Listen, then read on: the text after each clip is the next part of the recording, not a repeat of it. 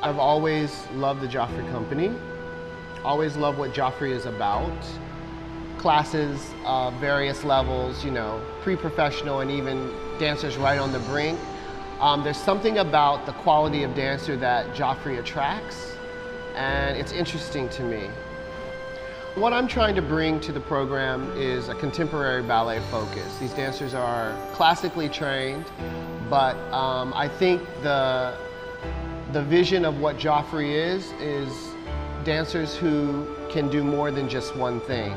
So what I like to do is bring my sense of philosophy of dance to these young people, especially where they can use their bodies in different ways, where they don't, you know, lose their classicism, but they build it out and find a way to go beyond just what is more in their classical training, but to kind of go further and expand their mind more than anything.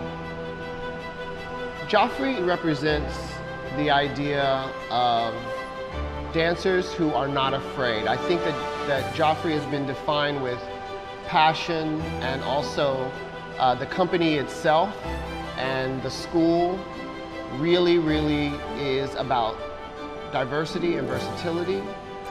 And I've always been very attracted to Joffrey dancers dance-wise. They have a real, what do I want to say, they like to take risks, they're not afraid, and there's always a hunger there that I recognized even when I was a young dancer. Looking at this company, I thought, wow, I want to be there.